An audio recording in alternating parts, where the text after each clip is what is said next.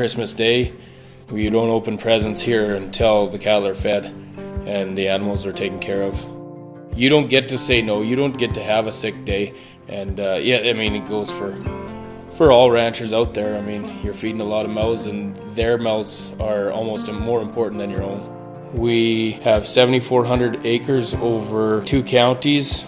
This ranch itself has been passed on for generations for over 100 years. As long as the kids have interest in farming, they will get an opportunity to turn it into a 5th-generation farm.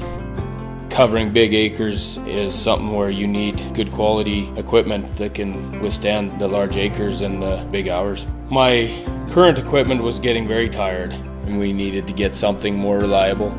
I needed to do something and jump to a Merlot.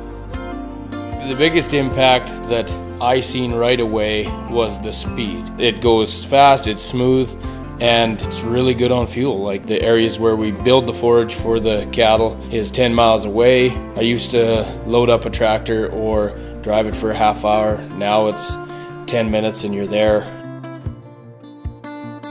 I needed something that I could use for multi-purpose, and I said, why wouldn't I get something that has it all?